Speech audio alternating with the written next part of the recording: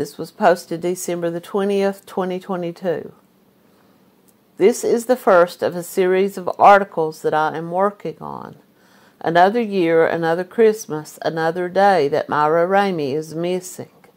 Another day that her children have to wake up and wonder where their mother is. Another day that her own mother has to wonder if her daughter is alive or dead. Another day that so many wonders if she is still out there. And if she isn't, where is she and what happened to her? Myra Gertrude Ramey has been missing for a little over 2 years now. It has been 2 years since the fateful night she stepped from the cab of her boyfriend's truck into the Buchanan County darkness, only to vanish. Buchanan County investigators are still following up on what they consider promising leads. Myra Ramey was reported missing by family members on Sunday, September the 6th, 2020. At the time of her disappearance, the 47-year-old had been living with her new boyfriend in a home that was next door and owned by her mother, Gertrude Barton. Ramey had been with her new beau, Larry Van Meter, in Maryland, where the two had met. She had briefly moved there in July of 2020. By early August, she made her way back to Virginia with Van Meter. Barton said the last time she'd seen her daughter, she was sitting on the back of Van Meter's motorcycle ready to go for a ride. She also said that she and her daughter had spent some time that evening sitting on the porch chatting. Barton remembered urging her daughter to put on a jacket before going on the motorcycle. Myra left around 6 p.m. The next day, another relative of Ramey had come to visit her, only to find that she had not returned home with Larry Van Meter the following night. Laura Presley, Ramey's niece, is on record as saying Van Meter told her and other family members that he and Ramey had returned that night to swap the motorcycle for his truck, and that they had gone out to the home of a mutual friend about 10 minutes away. On the way back home, Van Meter stated that they had gotten into an argument and that Ramey asked him to stop the truck and let her out. He said she jumped out of the truck near Duty Free Will Baptist Church in the Indian Creek area on Helen Henderson Highway. Presley stated, after hearing this, Myra's mother began calling her friends to see if anyone had talked to her, but no one had heard from her. Turning up no clues to her whereabouts, Presley filed a missing persons report with the Buchanan County Sheriff's Office that night. Deputies picked up where the family left off and did a cursory search of the area. That search went through the night and continued into the following day as they checked nearby residents, while an investigator began questioning those who had last saw Ramey. Meanwhile, community members joined on the search. Van Meter told police that Ramey was likely under the influence of drugs and that she had accidentally grabbed his cell phone instead of hers when she exited the truck. Her cell phone was found inside the vehicle. Hatfield stated that investigators were unable to retrieve any information from the device that might help them locate her. Also, the cell phone company reported that there had been no activity on the phone since Ramey was last seen. Investigators tried to track her down using debit card usage, but this was also unsuccessful.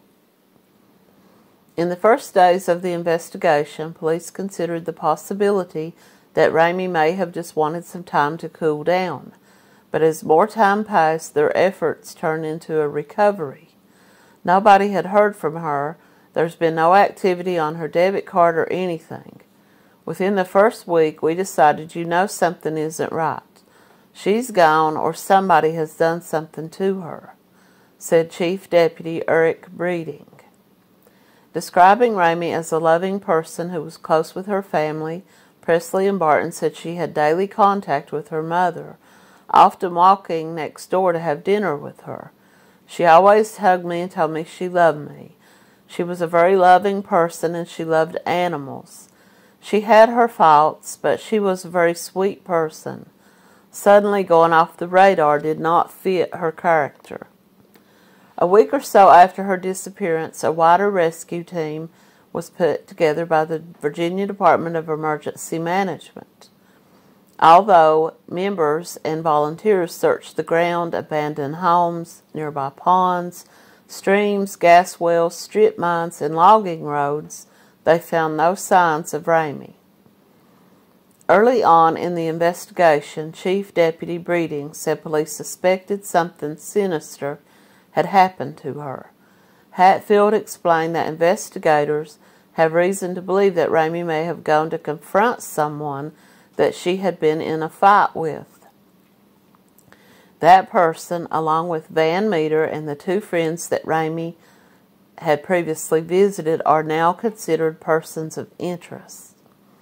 That would be the last people that were with her, and of course her boyfriend, because he was the last one to say that he had saw her. Breeding and Hatfield both explained that a person of interest was not necessarily a suspect. Though he was reluctant to go into specifics, Breeding said of the person Myra had gone to meet, there was a piece of evidence that led us to believe that he was more involved with her disappearance. He would not elaborate and has said nothing more since. All four persons of interest have been interviewed. The fourth person of interest, the one that they are most interested in, later moved to Oregon and died. Van Meter, who was on federal probation, returned to Maryland at the behest of his probation officer. He has not responded to any attempts to be contacted by this person writing this. I'm sure the police interviewed him, and the family does what it can to keep her disappearance fresh in the minds of people. There is currently an $11,000 reward for any information that could lead to a conviction. If you have any information about this case, please contact Deputy Hatfield at 276-935-2313. The truth is out there. Someone knows something. If anyone has any information, please contact this page. And this is the Russell Free Press, Russell County Free Press.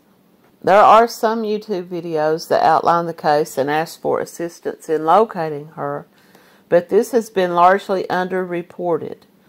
This article doesn't include a lot of information. The next one will include some interviews and quotes from her family and friends. I want people to think of her daughters who live every single day not knowing what happened to their mother. I want people to think of her mother who lives every single day what happened to her daughter. Myra touched a lot of people, and everyone had kind, honest, or kind things to say about her. We have got to start talking about Myra. We have got to get the story out there. Now, this is signed Walker Wilder, November 7th, 2022. This is the article that they referred to, Southwest Virginia Today. Buchanan County officials continue to investigate a woman's disappearance as her family prays for answers. The investigation into the disappearance of Myra Gertrude Ramey has not gone cold, not yet. A little more than 2 years since the Davenport, Virginia woman went missing, Buchanan County investigators are still following up on what they consider promising leads. Her mother, who was 80 years old at that time, had started making phone calls to neighbors. You know, stuff like this it makes it even more heart-wrenching when you think about this. This lady is 82 now. I'm assuming, going probably pushing close to 83. I'm sure her daughter would now be around 50 years of age. To go into your older years like that and not know what happened to your child. I mean, I can only imagine. It doesn't matter how old they are or how old you are, the parent, at the time that takes place. You spend the rest of your life. Myra Gertrude Barton Ramey was last seen September 6, 2020, between 2 and 4 a.m., getting out of her male friend's vehicle on Indian Creek near Davenport, Virginia. She was wearing a blue and gray shirt, gray leggings, pink shoes, and was carrying a Coach purse. She also had a faded, laser-treated tattoo on her ankle and a scar on her left knee. If anyone has any information, please contact the Buchanan County Sheriff's Office. He very well could have been telling the truth. Or something could have happened and he got so freaked out because he was on probation. It doesn't say anywhere if the police were really leaning more toward him or toward someone else. What I would love to hear is, they said that sometime between 2 and 4. Now here is something that is somewhat questionable, and this is where my mind goes to, and I'm sure I'm not the only one. They left on the motorcycle at 6 p.m. He comes back home, and I don't know if anybody said what time of night it was when he comes back home to get the truck. He brings the motorcycle back and gets the truck. Was she with him when they returned on the motorcycle? Or did he come and get the truck to haul her body someplace? I'm just throwing questions out there. This is just my mind working through some, questions. Did they both return home and everything was fine? They come home. Maybe they were under the influence, as some people said. Did they get into a huge argument, and did something happen at that time? Did the police search the home? Did they search his truck for DNA? Which, I mean, her having been in the home and in the truck, I'm sure, unless it was blood or huge amounts of blood or something like that. But like I said, I'm just throwing some questions out there that are going through my own mind. She had strawberry blonde hair, and her hair was dyed. Her natural hair color is brown, but her hair was dyed to a strawberry blonde. Her hair was shoulder length. She had brown eyes. She has a scar on her left knee and a faded laser-treated tattoo on her ankle. She was wearing bright pink tennis shoes, carrying a Coach purse. Myra was reported missing the next day by her boyfriend, so she was reported missing by him. But now in the other article it says that someone in her family went to the home and he told them that she had not returned back home with him. So did he call in and report her missing? Because it said in the other article that it was her, I believe her niece, that called and reported her missing. Had he called any of the family looking for her and asking if maybe, if you would think, okay, we got into an argument. And for future reference, men or women, if you get into an argument with your spouse, your boyfriend, girlfriend, a child, or anybody else, don't stop the car and put them out. And if they beg you to stop and let them out, take them someplace. Don't just let them out on a dark, deserted highway or roadway out in the woods, which I doubt very much that actually happened. But if you're going to put someone out of your vehicle, at least take them to a gas station, a Walmart parking lot, or something. Or drop them off at a family member's home and wait until they come up and knock on the door and someone actually lets them in before you drive off.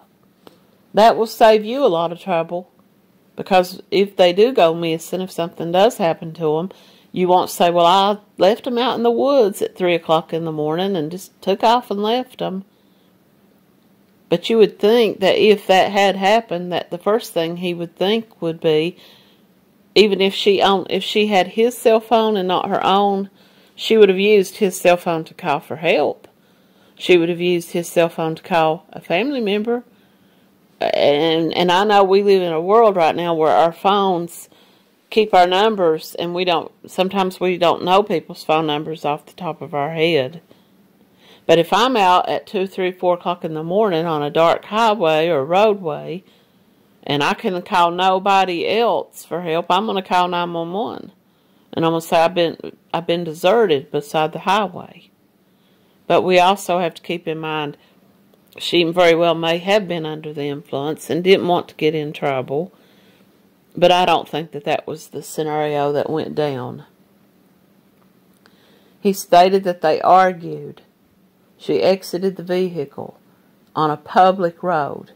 He reported Myra left walking in the opposite direction as he drove away. This area has no cell service and is very isolated. There are no stores, there are very few homes, and very little traffic at that hour.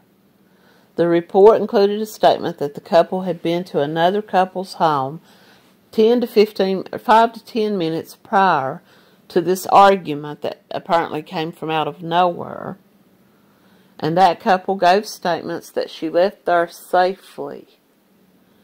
Canines were not able to detect her scent in that area. Search and rescue teams have turned up nothing. They believe that this other couple probably were the other couple that was being questioned. Now, I suspected there was something more to it than just a simple argument between her and her boyfriend. What was her boyfriend on probation for in Maryland? Why did he leave Maryland and come to Virginia? Which is not a big distance, but why was she in Maryland to begin with? There's a lot of backstory to this, and that's the problem with a lot of these lesser-known cases. You don't get a lot of backstory.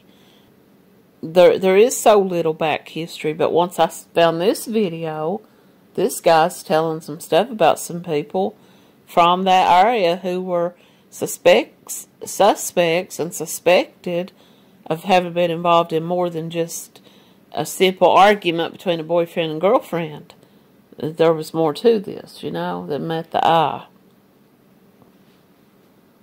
Okay, so as I continue to listen on, it seems as though this guy is suggesting that some of the people on this list that he named jumped this woman and took her phone because they thought she was a confidential informant. Whether she was or not, I haven't seen anything, and I'm sure the police would not reveal that. I mean, they might, but they took her phone. The reason her boyfriend told the police that she accidentally picked up his phone when she exited the truck. And her phone, was her phone supposed to have been in his truck? Because they said that she was jumped and her phone was taken. Is it possible that if she was a confidential informant, that she did have a second phone? They wanted to go through her phone and see if she was in contact with the police or with someone who was undercover that she was reporting information back to. Now, once again, let me say, I have no idea if any of this is true. I'm just relaying this guy's video, what he's saying. I just wanted to read some of the comments. Maybe some of the family members that he's trash-talking. False information. I live in Alabama. This is one of the people who was named in the possible suspects by this man. I live in Alabama and wasn't even in Virginia for that night. I wasn't there the night she went missing, and I didn't know anything about the fight that she was in. There's a woman contacting all these YouTube creators and feeding them false information. Someone else says, oh, well, how would you know that if you weren't there? Apparently some people are saying that she was beat up. She was jumped and beat up and her phone was taken.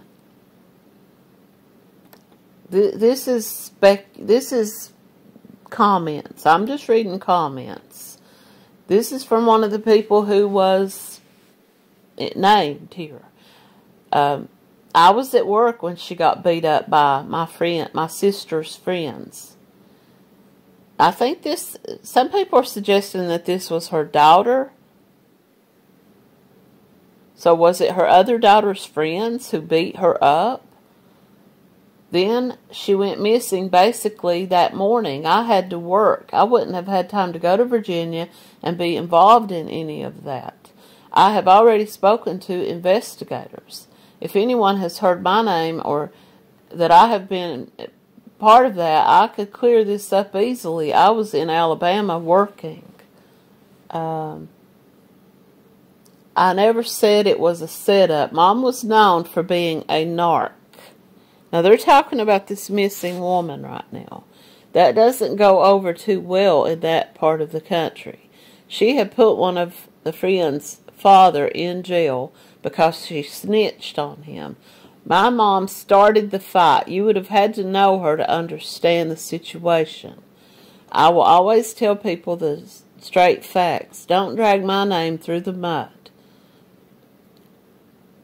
So you're making excuses now for the horrible thing that happened to your mom. You need to repent. You need to speak up and tell everything that you know. No one deserves to be killed by another human being. And then it's just more comments. With all due respect, he asked you to come and clear that up. That means clarify your alibi or whatever. I don't understand because I have a missing family member and I am constantly begging people for information. See, these things go so much deeper than just a simple case of a man and a woman getting into an argument and he sets her out. Apparently this woman had a daughter, and her daughter had problems between the two of them because people were accusing this Myra, this missing woman, of having been a police informant or otherwise known as a narc. Apparently someone got arrested and taken to jail based on information that she supposedly gave the police, and they set her up to be beaten up.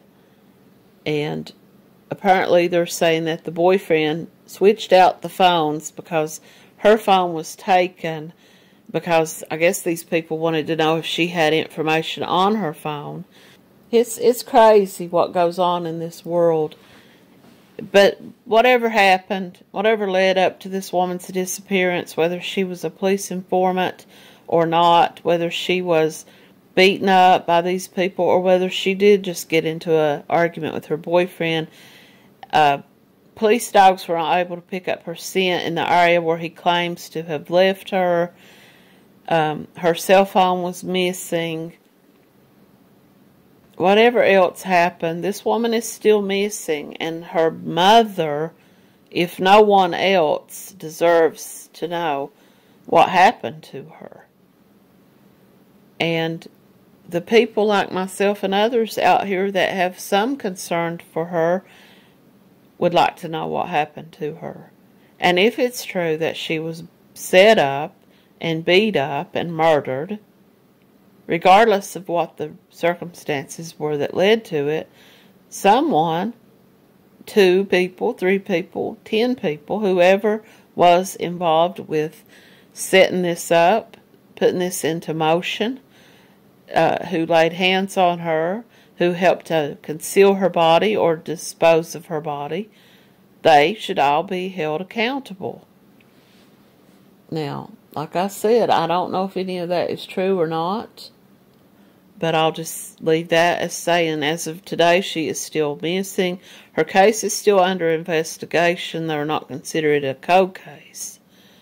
So hopefully some answers may come out. But I will say this is one comment that I read that I did not quote, but I will quote it. If it is possible that she was a police informant, is it possible also that the police may have put her into protective custody? I don't know that, if she was in an area where she was beaten up, she was jumped and beaten up, and she could have been murdered, and her body could have been hidden or buried or concealed in some other way. Or is it possible that this guy really did set her out beside the road and she called her police informant and they picked her up? There's different scenarios here. So I started working and reading about this story and started to get ready to edit and put together my video about her. I decided to leave off some stuff that I came upon toward the end. There was a lot of rumor and innuendo about this woman that came up once I started investigating a little bit about her story.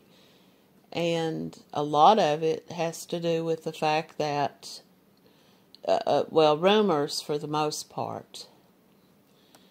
And it may not even be rumors. It may be very true. But until I could find something a little bit more about that, I didn't want to share all those rumors. Some other rumors that flew around were that the man that she had dated a man who later went on to begin dating her daughter.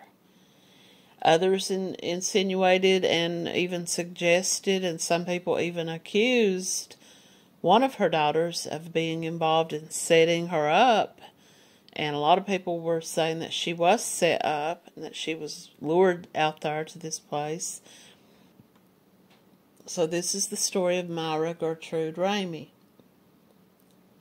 Date missing September the 6th, 2020, from Buchanan County, Virginia. She is a white female, age 47, 5'8", 125 pounds. She was described as wearing a gray hooded sweatshirt, a gray or blue t-shirt, gray leggings, and pink bright sneakers, carrying a Coach purse.